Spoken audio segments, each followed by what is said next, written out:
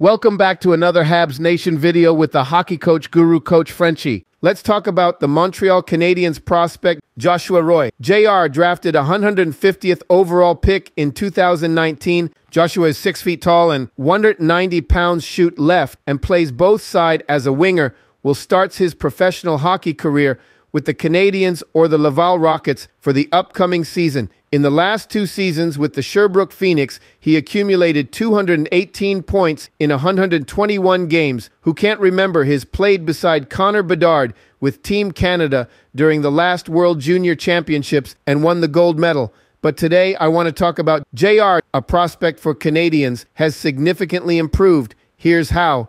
Redistributing shots into passes is a typical method through which players enhance their playmaking. JR is the best illustration. His breakout season 2 years ago was fueled by his natural ability to open up space for his shoots. This season, he learned to use playmaking to extract more value from his touches, which caused his shooting game to regress. Joshua still isn't a good transition puck carrier, but he succeeds by trailing the play, finding an opening, and passing to where he had previously shot. He is successful. He's creating an even better look by cutting inside and passing to the teammate on the other side, as opposed to cutting inside and shooting. He is one of the top 4 checkers in the prospect field, both in terms of retrievals and ability to generate offense from them, despite his continued lack of transition puck handling. I predict JR is going to be a regular player in the NHL. Thank you to watching another Habs Nation video. But before we leave, we invite you, don't forget to click on the like, subscribe to the channel, and finally let us a comment about this video. And remember, you have greatness inside of you,